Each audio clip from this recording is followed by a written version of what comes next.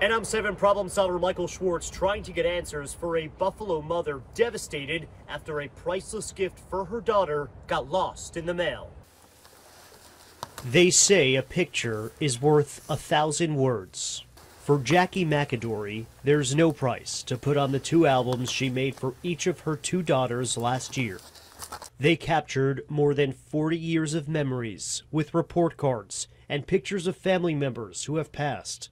The only copies she had. Parties that they had in school, all their little grade school pictures. This album for her youngest daughter. The other sent to the oldest daughter who lives just outside Atlanta. McAdory sent the package from this post office on William Street in Buffalo to Lithonia, Georgia, but it never arrived. My package was labeled correctly. It was secured correctly. USPS tracking showed the album went from Buffalo to Pittsburgh to a sorting facility in Atlanta, Georgia on May 22nd of 2022. On the 26th, it was marked as arriving late before it was deemed lost. My first letter. McAdory contacted USPS for months and was later told her package actually never left Pennsylvania. How can they say one thing shows the package here and another thing shows the package there?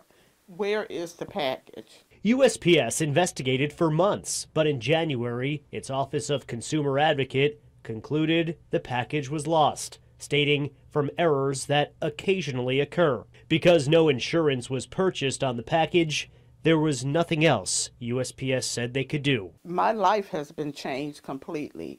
I'm not the same because I feel I failed my daughter.